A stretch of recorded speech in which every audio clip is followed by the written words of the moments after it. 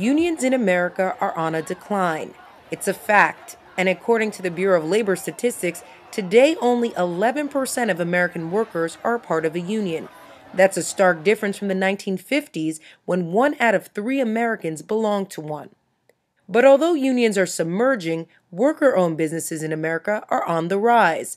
Traditional worker-owned cooperatives represent democratic workplaces where each employee has a stake in the financial health of the business. That means each member has one vote in making company decisions.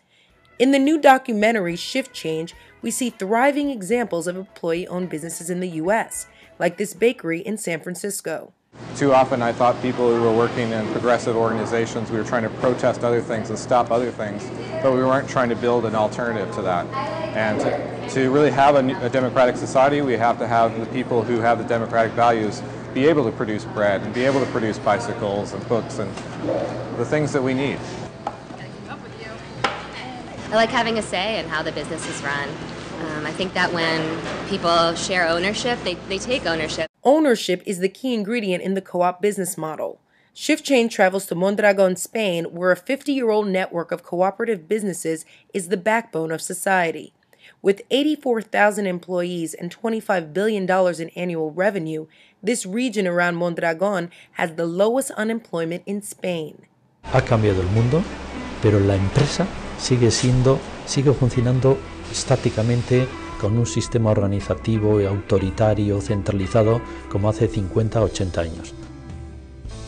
Es posible buscar el equilibrio entre ser empresas rentables y tener como fin último crear riqueza a la sociedad.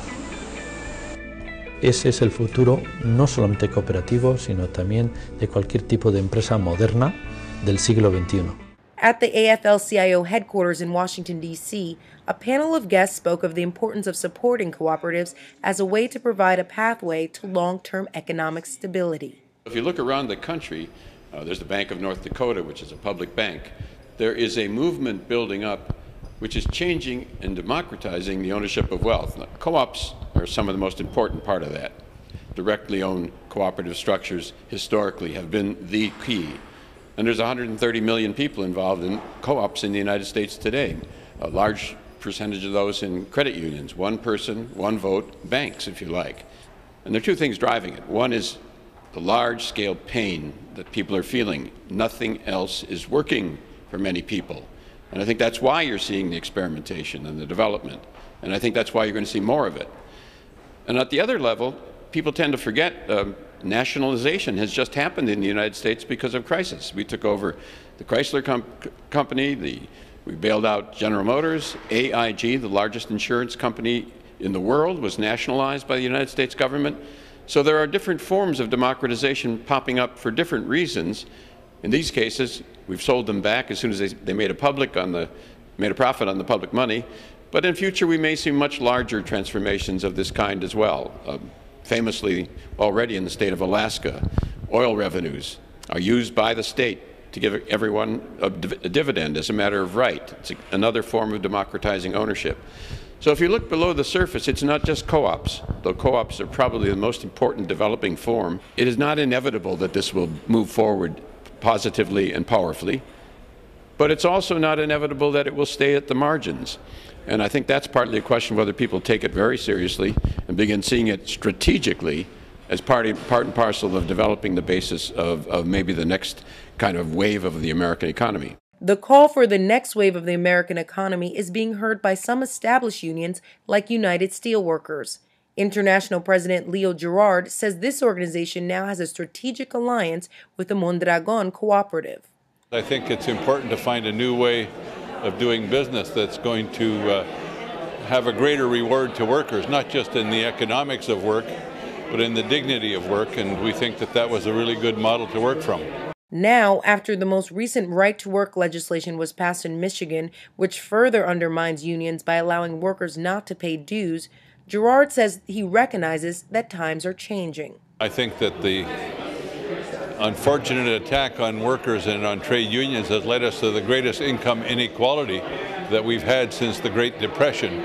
And clearly that economic model has not been working for workers for more than 30 years now. Though cooperatives have gotten people working, professor of York University in Toronto, Sam Gindin, says co-ops have their limitations. When you're operating within a capitalist society, it puts severe limits on you. It puts enormous pressure on you to survive. You have to compete. And we've seen examples of that historically.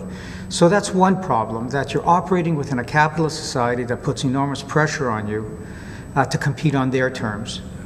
The other problem is that they're still very marginal because they're trying to operate outside of taking power where it is. So if you're looking at credit unions, for example, they're operating in the context of leaving the financial system, the bulk of it, to the banks and investment houses. I mean, any bank in the United States, any major bank in the United States is larger than all the co-ops put together.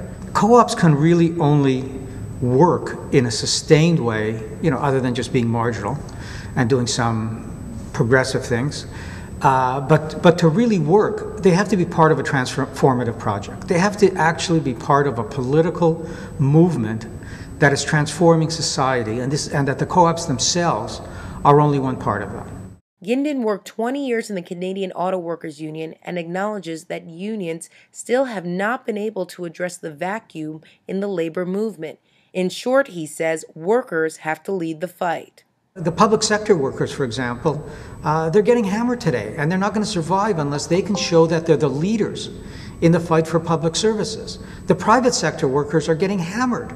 Even when there's subsidies that workers support for companies, it turns out that that doesn't guarantee their jobs. So workers have to think about, what's an alternative? How might we actually convert auto plants so that we use those skills for making the kinds of things we're going to need in the rest of the century around the environment? Now, once you start talking about those larger things and fitting co-ops into that kind of a model, then I think you're beginning to think about what change really means and how these different pieces fit into it. For the Real News Network, Jessica Devereaux, Washington.